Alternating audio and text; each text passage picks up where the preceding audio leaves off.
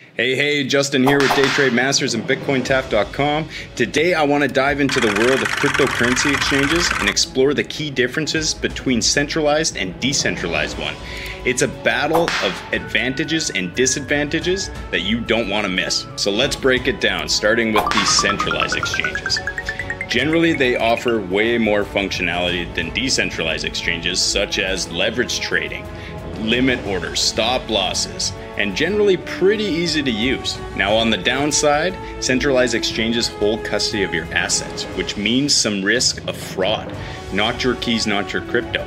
Transaction fees can add up and be a sting on your portfolio as well. And there's always the haunting hacking risk. Now let's shift over to decentralized exchanges.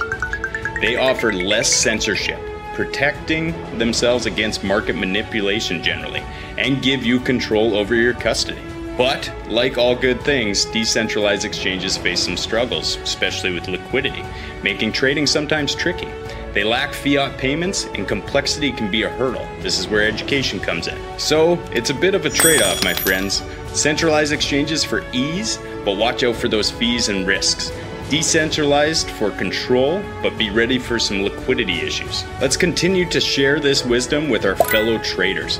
Whether you're team centralized or team decentralized, it's all about knowing the game and playing smart in the crypto world. We can diversify with both. For more education tips and tricks, follow and subscribe to Day Trade Masters and BitcoinTap.com.